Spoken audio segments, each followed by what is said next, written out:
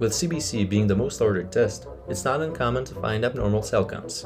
Most people will quickly understand that low hemoglobin means anemia and high leukocytes might signal infection, but the other abnormalities take a little more to interpret.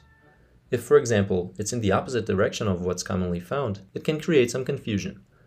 It's harder to make sense of leukopenia than of leukocytosis, because what comes to mind is that it may represent processes that are more severe, more rare, but also sometimes completely inconsequential.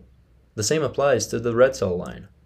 Most people will have some confidence on how to work up a low hemoglobin, because while there certainly are some worrisome conditions that need to be considered, they are proportionally much less common than the common causes of anemia.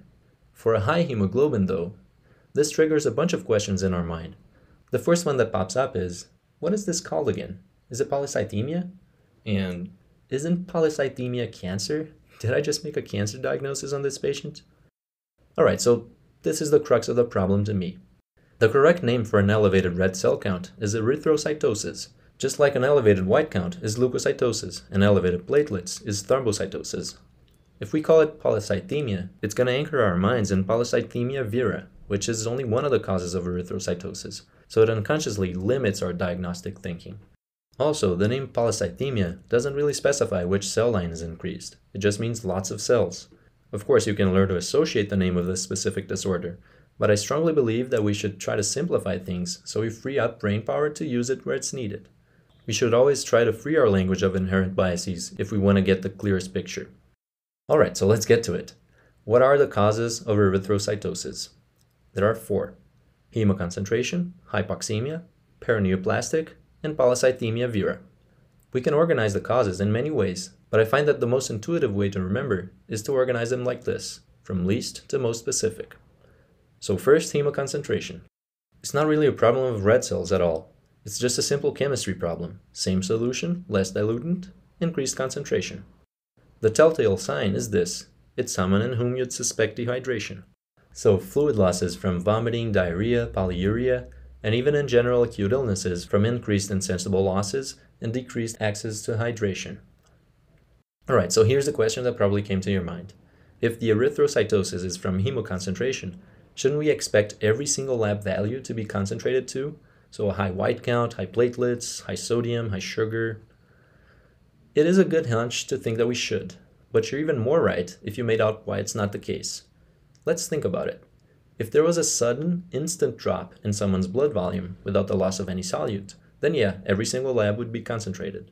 In the actual living organism, though, it's not the case. Everything is tightly and quickly regulated.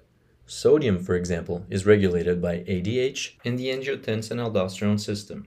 Sugar is regulated by insulin, glucagon, and other hormones.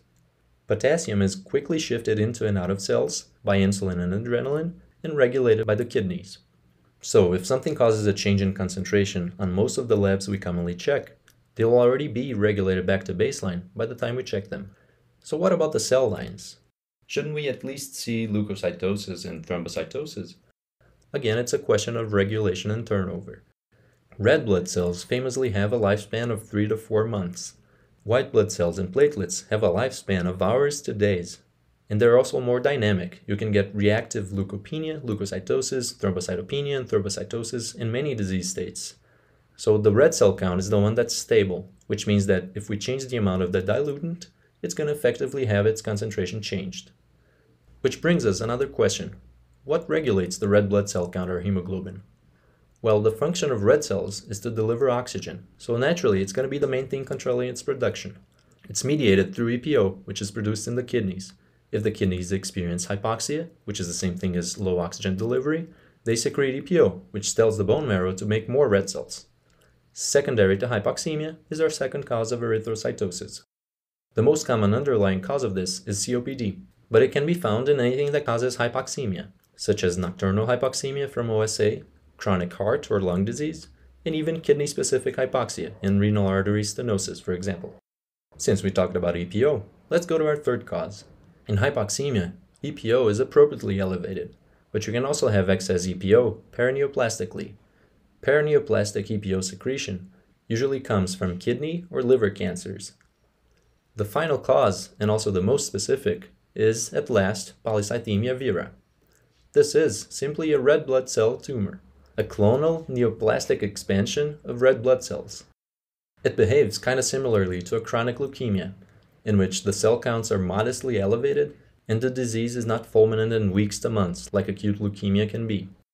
The main problems come from hyperviscosity of the excessively concentrated blood and a tendency to form clots. Treatment is based on reducing the red cell mass, either mechanically by phlebotomy or pharmacologically, and aspirin to prevent thrombosis. Alright, that is all.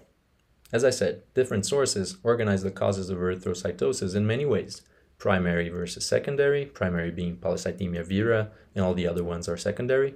We can say EPO dependent versus not EPO dependent, systemic versus neoplastic, but I find that the most intuitive way to remember them down the line is to organize them from least to most specific, so we can kind of think in a stepwise manner, digging deeper physiologically in each step.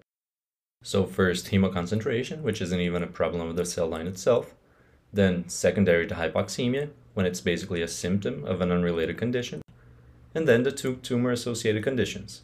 First, a polyclonal cell expansion that is secondary to a distant tumor that happens to secrete APO, and then the primary tumor itself, a clonal expansion of cells. I hope you found this video useful and that your patient experiences its usefulness as well. And as always, use the comment section if you have any questions, and stay tuned to learn more about mysterious and intriguing subjects that you wish were made more clear.